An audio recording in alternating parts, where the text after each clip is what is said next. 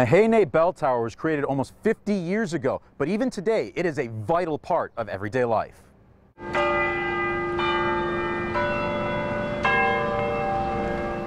50 years after being built, the Mahene Bell Tower stands tall in the small town of Jefferson.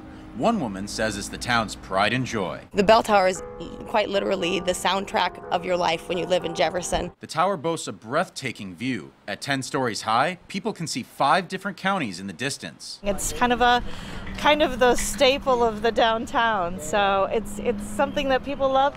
As soon as they find out they can ride the elevator, it's pretty exciting, actually. Unfortunately, some of the bells are broken or need repairs. Recent grants from Vision Iowa, Greene County, and other organizations will help the tower get some long-awaited upgrades. For some, the timing is perfect. It makes us feel terrific. This has been a long time coming. Obviously, the tower this year is having its 50th anniversary, which is a real milestone for us. Here we are, and like you said, the 50th year. Couldn't have been a better time. It's worked out beautiful. It's going to be nice. For others, it's the best part about living in Jefferson. I don't think people even realize how special it is. It's very unique. It's an experience. Once you get to the top, you can see for miles. Now, the grant from Vision Iowa is very timely as people prepare to celebrate the annual Bell Tower Festival right here downtown this weekend.